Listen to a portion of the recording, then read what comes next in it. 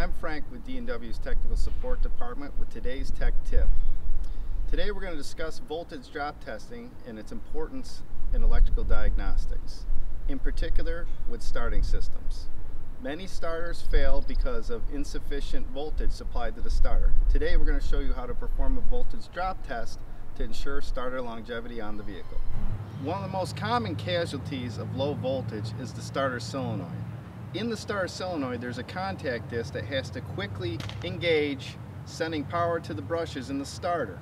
If you have low voltage, it will slow down the movement of that disc, ultimately causing arcing internally and premature failure of the disc and solenoid assembly. It's very important that you check for voltage drops to make sure sufficient voltage is supplied to prevent this from happening. When replacing a starter on your vehicle, there are many things that can cause the starter to fail prematurely. There's a few things we would like to check before replacing a starter to ensure a long life on your vehicle. First thing you're going to do is a visual inspection of the electrical components on the vehicle, cables, connections, etc. Then you're going to want to perform at least a static test on the batteries. We're going to use a voltmeter here in this case to check the residual voltage in the batteries before replacing the starter. On this meter, we're going to set it to the 20 volt setting, and we're just going to basically check the tops of the cables at the actual cable top of the battery, positive side and negative. You should have, on a good charged 12 volt system, around 12.6 volts. On this one here, we do have 12.6 volts, so we're going to proceed with the rest of the testing.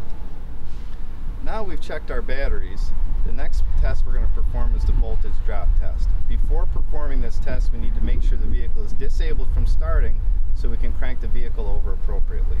The purpose of this test is to make sure we have good, clean, tight cables and connections, and that we're not losing any voltage across the cables, not only on the positive side of the circuit, but on the negative.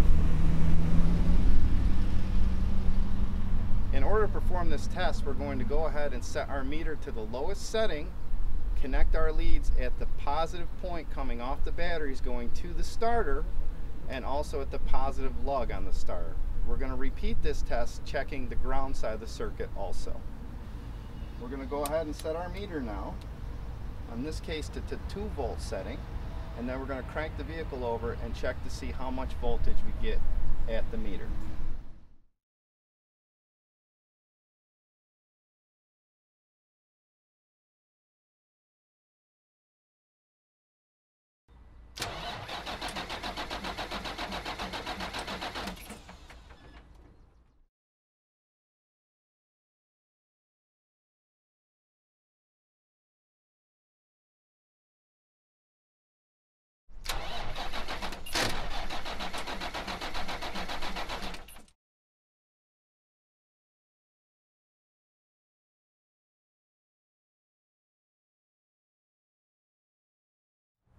As you can see from our test results, we had excessive voltage drop on the positive side and excessive voltage drop on the negative side of the circuit.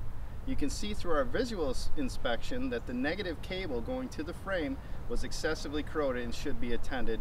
This should help with the voltage drop problem in the system. This is today's tech tip. I'm Frank with D&W. Stay tuned till next time.